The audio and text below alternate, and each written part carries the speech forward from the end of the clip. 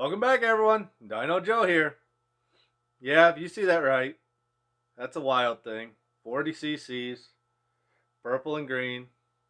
Bad Mama Jamma right there. No, really though.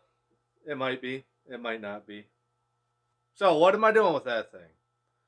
Later this year, there's a chainsaw get-together. They're doing a couple different build-offs. One of them happens to be the Wild Thing. 40 cc, 42 cc. But I wanted to get a Wild Thing. Wanted to build something. That's what this is. This is for that Sawfest build.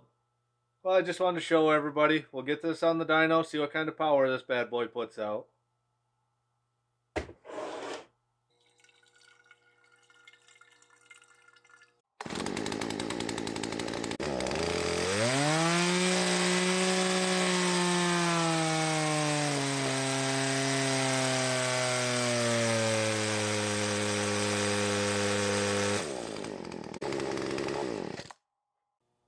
Well, here it is, up close and personal. This is a late model, 40 cc. This is the Strato saw. I don't even know what's under the cover. I'm sure it's ugly. I'm sure the air filter's plugged up. Probably matches the rest of it. But we can fix all that stuff. This build-off's just for fun, so we'll have some fun with it. Let's see what we can do. I'll try and find a couple more cylinders. Maybe even another saw that isn't the Strato version. And see what we can do with it. See how much power we can squeeze out of this chassis, out of this cylinder. Might try some fun things with it. If you want to see more of this build, make sure to hit the like button. Leave a comment. Let me know your guys' ideas. Hit subscribe so you can see future updates. Thanks a lot, everybody.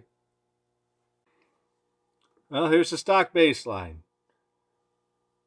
Numbers of the box, taking 7,300. You can see it's not really a high RPM screamer yet. Maybe we can do something with that. I don't know. But 1.95 horse, 7,300. That's where the horsepower peaks. Torque peaks lower. If they don't spin fast, they tend to hold up a little bit longer. Makes perfect sense for a cheap saw like this. So we'll see what we can do. This will be an on and off project. Just wanted to share the baseline runs with everybody.